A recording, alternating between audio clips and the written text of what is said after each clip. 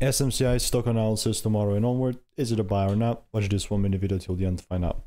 Now, this is obviously just my 2 cents, not financial advice. All I'm sticking to is a strategy that has previously delivered thousands and thousands of correct predictions, which I've documented all of them. It's all on my YouTube channel.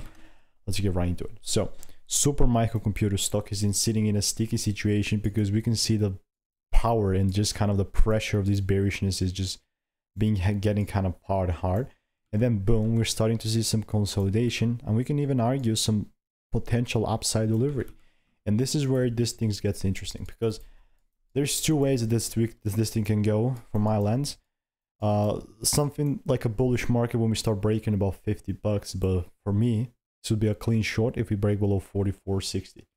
So it really depends whether the price breaks the highs or the lows first. I mean, that's all it will actually depend on for me. And yeah, I mean, this is how it's going to look like. So let me just break it down. Boom.